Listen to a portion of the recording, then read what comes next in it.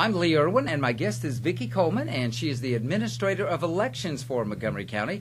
And Vicki, some changes coming up in laws for people to vote in 2012, and you've got a town hall meeting coming up as well to sort of share all that information with the public. So tell us about that. We do. On Tuesday, November the 1st, at the Election Commission office, we're going to start at 11 and go to 6. We're having what we call a town hall meeting and open house.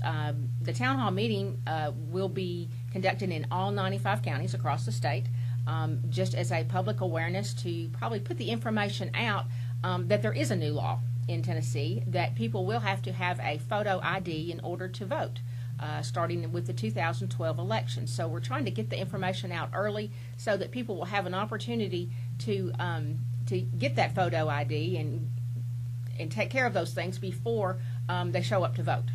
So now, what are some of the things that people are going to learn at the town hall meeting? Well, we're going to start at 11 o'clock. The Election Commission will be there, and hopefully some public and some citizens will take part and come in.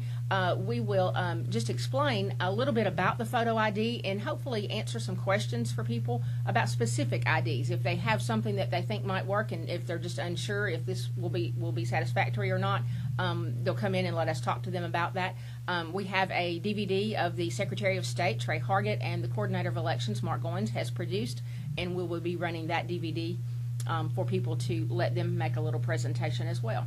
All right. Now, if people want to learn more, maybe they can't make the town hall meeting, want to learn more about the photo IDs for voting or maybe the town hall meeting itself, how can they get in touch with your office? They can give us a call at our office at 648-5707. We are in the Veterans Plaza, Suite 404. It's the Montgomery County Election Commission. We will start at 11 and have that presentation, but we're running it as an open house for the rest of the day until 6 o'clock. So if you can't make it at 11, just come by any time during the day. We're going to have cookies and coffee. So, Lee, come by and get you a cookie. All right, I certainly will. So, with Vicki Coleman, I'm Lee Irwin on ClarksvilleNow.com.